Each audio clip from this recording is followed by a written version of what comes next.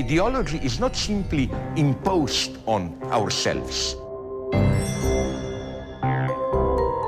We, in a way, enjoy our ideology. We are not dealing here with something which simply concerns the fragile psychology of a distorted person, what Travis in Taxi Driver is. It has something to do with ideology.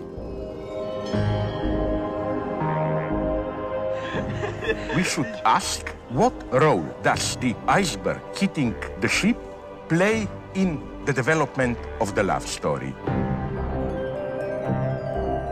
The tragedy of our predicament when we are within ideology is that when we think that we escape it into our dreams, at that point we are within ideology.